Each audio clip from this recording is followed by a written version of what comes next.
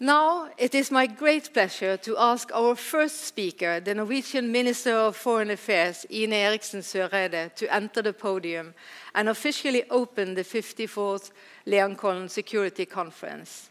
Please, Minister, the floor is yours.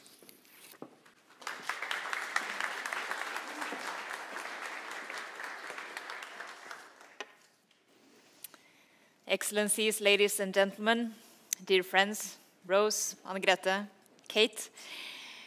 This is the 54th Leangkollen conference, and somehow I feel that I've been here for the past 50 of them, more or less. That's maybe not completely accurate, but it feels like it. And that is because this has become an institution. And it's exactly right, as both Kate and Anne-Grete mentioned, that this is actually the place to be when February starts and security policy is on the agenda. I think we have discussed several times before in this forum that international law is our first line of defense. But how effective would that line of defense be without the institutions and the practices that make up our security architectures? Institutions such as NATO, the EU, the OSCE, the Council of Europe. Last year, we commemorated the end of World War I. A war of immense and unspeakable human suffering. Interestingly, though, the period before the war began was a rich era in European history, an era that even bears some resemblance to our world today. A period when, at least for a long time, economic liberalism thrived. A period of growth and innovation, a period of technological breakthroughs that connected the world in new ways, a period of advances in international law, and last but not least, a period when alliances was formed. But the security architecture of 1914 was also marred by weaknesses and ambiguities that amplified distrust, fueled escalation, and led to war. The experiences from this era and the interwar period provide a useful vantage point for the topic that we are to discuss today. They remind us how subtle the differences between success and disaster can be, and how finely tuned our security architecture must be in order to be both effective and sustainable. The system we've built in Europe since 1945 is unique in that sense. A system that is built on the ruins of two devastating world wars. It certainly has ensured security and stability, but in contrast to other ways of organizing international relations, it has also produced prosperity, liberty, and democracy. And it has given small states a say in international affairs that they rarely have had in European history. So when our security architecture is under pressure, much more is at stake than security and stability alone. And when we address these challenges, the devil is in the details. Moral arguments are not enough. We have to come up with concrete solutions, both abroad and at home. Transatlantic relations is at the heart of this conference. A strong transatlantic bond is essential to our security architecture. It's one of the main factors that separates the current order from previous failures. Yes, the US certainly also engaged in Europe before 1945, but temporarily and mostly to solve and deal with crisis. The long-term effort that started in 1945 and endures to this day has been crucial in making Europe pull in the same direction, in ensuring the participation of other great powers, and in creating a level playing field. Another critical factor very much linked to US leadership has been our ability to adapt. Historically, changes in the European security architecture have followed in the wake of war. The current architecture, however, has to a great extent also evolved in peacetime, in response to specific challenges that arose in the 20th century, such as the risk of Soviet aggression, or nuclear attacks and proliferation, and of uncontrolled armament, or the risks posed by new technology, by misunderstanding, as well as emerging new threats such as terrorism. Last but not least, the architecture has also evolved as a result of positive aspirations. Our aspirations to build trust and confidence, to reconcile countries, and to manage and prevent conflicts. And to build a democratic Europe, whole, free, and at peace, to use the word of the late President Bush. It would not have been possible without the visionary generation of Europeans, including the likes of Schuman, Monnet, and Adenauer, who saw the potential of European integration as a means of building peace in Europe. The result is an architecture that strikes a delicate balance between different and sometimes opposing concerns, between defense and deterrence on the one hand, and confidence building on the other hand, between idealism and realism, between a Europe of nations and a Europe of great powers, between institutional approaches and bilateral solutions. So what are the main challenges to security architecture in Europe today? I see at least 5 challenges that distinguish the current era from previous periods. I think, could I have a little bit glass of water? Because I think my throat is getting... And I'm only getting started, so you can just imagine. Thank you.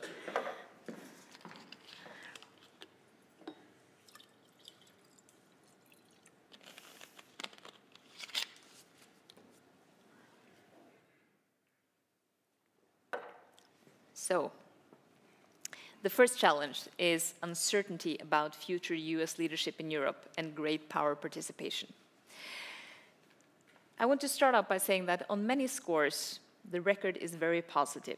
The US has strengthened its presence in Europe, spearheaded important reforms in NATO, and mobilized allies to spend more on defense. We are seeing a US that is committed to the full spectrum of allied missions and operations. A US that last year, during the Trident Juncture exercise here in Norway, participated with more personnel and equipment than it has done for years. And I see and I experience a remarkable continuity in the practical security policy, despite what you would think if you only read Twitter feeds. However, we're also seeing a US that questions international cooperation on a more fundamental level.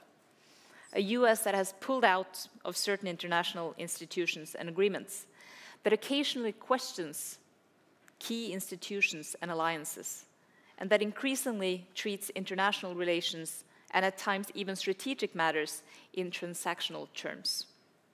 Such developments are a source of concern. On a theoretical level, one can entertain ideas of other ways of organizing European security, including visions of strategic autonomy, a European army, or a Nordic defense union. For that matter, such ideas have been around since the 50s. The fact of the matter, though, is that no country and no arrangement can replace the US in Europe. US military power is unparalleled, and in addition, no other country has the same political determination and power to make countries rally around common values and pull in the same direction. The US fostered the European security architecture, and for better or worse, it remains vital in upholding it. But we also need to keep other powers engaged, including Russia. Russia's violation of international law and the shrinking democratic space inside Russia are serious reasons for concern. And short-term gains from pulling out of structured international cooperation have always been a temptation for great powers. In the long term, however, a Europe without a strong NATO, OSCE, and a Council of Europe is hardly a good place for anyone. For small countries like Norway, we would see our security and our role in the world diminished. For the US, it would potentially mean having to deal with new crises in Europe. For Russia, it would possibly mean having to deal with an arms race that would surpass its means. Indeed, the lessons of 2 world wars and the interwar period is that we need strong institutions and that they are only strong if we manage to keep the powers on board. The League of Nations did not fail because of insufficient regulation or faltering ideas. It failed primarily because of lack of great power commitment. If great powers are not on board, our efforts will be at best ineffective, at worst counterproductive. My second concern is the scale and extent of challenges to the security architecture. Our architecture has always evolved in response to the security climate. Even in difficult periods, we've been able to move forward, at least in some areas. Today, though, we seem to have challenges in several areas, and they come at the same time.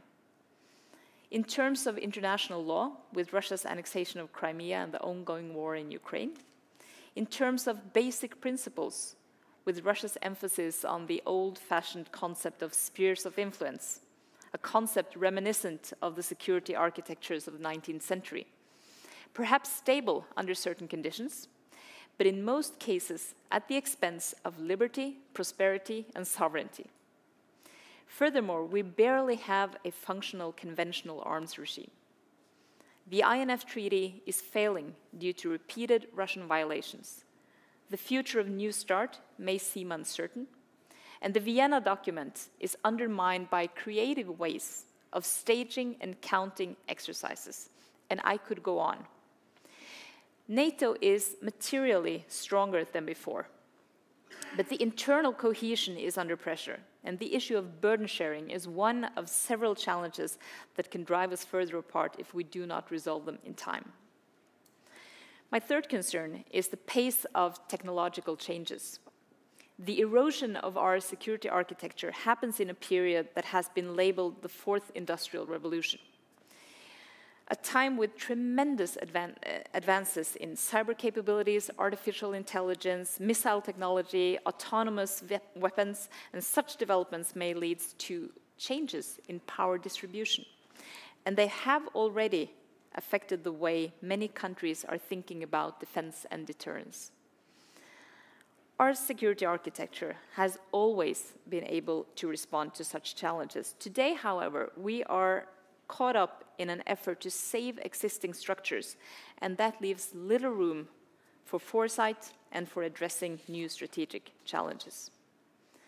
My fourth concern is growing fragmentation. In recent years, we've seen an impressive development of defense cooperation in smaller groups. The combination of financial constraints and growing security needs have drawn us all together in new ways. In principle, this is a positive development, and Norway supports it and has taken part and is taking part in several initiatives. Not only does it, at best, save money, it creates a solidarity that not only relies on treaty obligations or common values, it creates a level of integration of military value chains that make collective defense unavoidable in the event of an attack. However, all of this requires a strong alliance. Under a more fragmented security order, interdependence can produce very different results. In fact, conflicts can escalate in new and unpredictable ways. In 1914, complex military and political affiliations contributed to setting Europe ablaze, although the initial spark happened in a small country on the outskirts of Europe. My fifth concern is the growing pressure on democracy itself. The success of our alliance has not only been its ability to provide peace and stability, but also liberty, prosperity, and democracy. All these factors are interlinked and mutually sustaining. Freedom in Europe would not have survived the 50s and the 60s without the protection of the US. The EU could not have developed without NATO. NATO would not have flourished without the prosperity brought by European integration. And our democratic aspirations would not have been successful and not have been as successful as they have been without institutions such as the Council of Europe.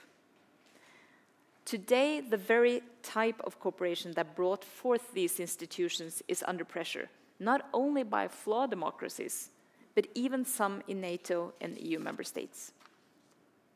So how do we preserve the security architecture in the face of such immense challenges? I would, of course, not leave you with 5 challenges and no solutions, so I am going to offer 3 suggestions for the way forward. First, we need to keep all the great powers in, and above all, the US. The US is the best bulwark against fragmentation and multipolarity in Europe, and it remains the sole guarantor of a level Russian-European playing field. Keeping all member states in requires something that I discussed at length last year when we met for this conference, namely allied patience. We may not agree on all issues, but we have to work together to mobilize the same sort of pragmatism that made the alliance navigate through difficult waters in the past. Moral indignation dominates much of the public discourse between Europe and the US these days. Focusing on concrete results is often a more constructive path forward. A strong and stable Europe is also very much in the self-interest of the US. Europe is the largest export market for the US. A stable, friendly Europe allows the US to engage more in other regions, such as the Asia-Pacific region. A stable Europe has institutions and agreements that stand in the way of an arms race that would be vastly more expensive in the current climate of technological change than in previous periods. Avoiding an arms race is not only in the US interest, it's also in Russia's interests. The economic burden of the Cold War arms race were among the factors that brought down the Soviet Union. And indeed, military spending has bearing on other public services like pensions, like social security, infrastructure, and development. And last year's discussions on pensions reform in Russia was a stark reminder of how sensitive these issues are also with the Russian public.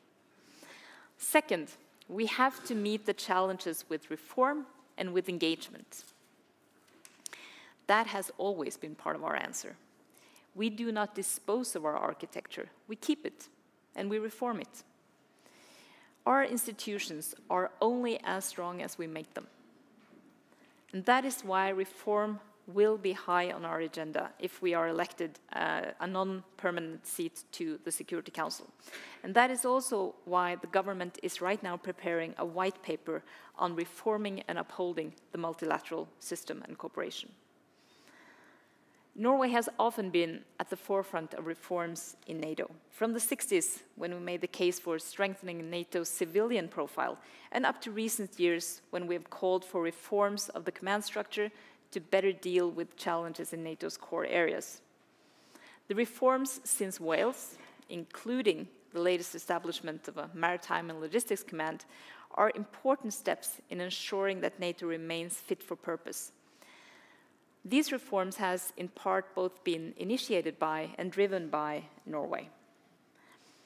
But the single most important deliverable to keep the US engaged in the short term is burden sharing. And burden sharing, my friends, is not a minor issue. Meeting the targets will take time, but allied patience has to be a two-way street in this area as well. While we've not reached the objectives yet, years of cuts have been turned into solid growth. Today, all NATO members are beefing up their budgets. Indeed, between 2015 and 2017, the combined increases in allied spending amounted to almost the size of the whole military budget of Russia. Norway has increased its defense spending by 30% in real terms since 2013. We are well above the 20% investment pledge, currently at about 27% and increasing. With the next long-term defense plan, the aim is to move even further towards the 2% target. In the face of pressure against NATO, we are not abandoning the ship by nationalizing our capabilities. We are investing even more in capabilities that will strengthen the alliance as a whole. That is high-end strategic capabilities that are deployable and interoperable, such as submarines, F-35s, P-8s, intel capabilities, and army assets, just to mention a few. We follow the same approach in other areas. In a challenging time for Europe, we are continuing to meet our political and financial obligations in the OSCE and in the Council of Europe. Both these organizations are highly challenged at the current political developments.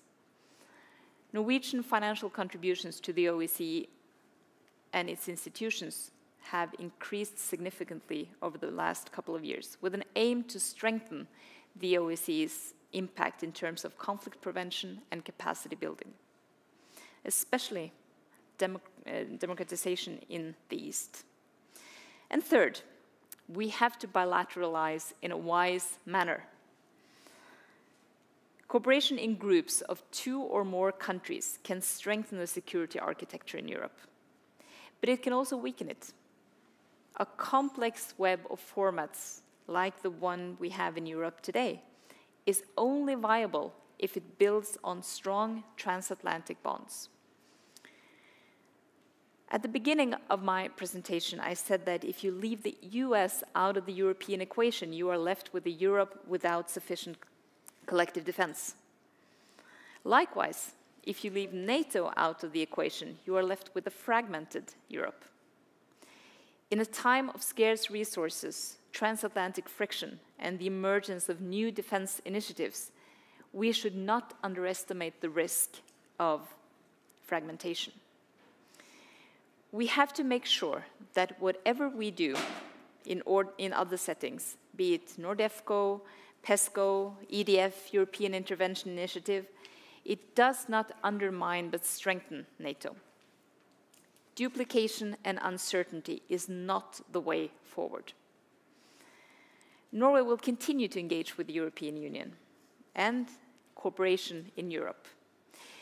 We intend to take part in the European Intervention Initiative.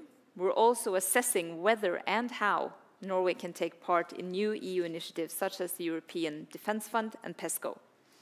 We do it because we believe it can reinforce the existing European security architecture, not undermine it. We do not believe in a new security architecture. We believe in a reformed one. Finally, dear friends, in exactly 60 days, on the 4th of April, I will be in Washington, D.C., and together with other foreign ministers of the Alliance, we will celebrate the 70th-year anniversary of the organization. And in 55 days, the UK is scheduled to leave the EU, so 2 different things there. In 1949, the founding members of NATO promised not only to defend each other, but also to defend the values that we share. Our alliance has stood the test of time because we have been able to adapt to new challenges. Our alliance has stood the test of time because each of us has built societies that value and uphold the solidarity and shared responsibility that this alliance was founded on. And our alliance has stood the test of time because the bonds that bind us together are strong. We have seen challenging times before, and we have overcome those challenges. I'm equally sure that we will overcome the challenges that we see currently. Thank you.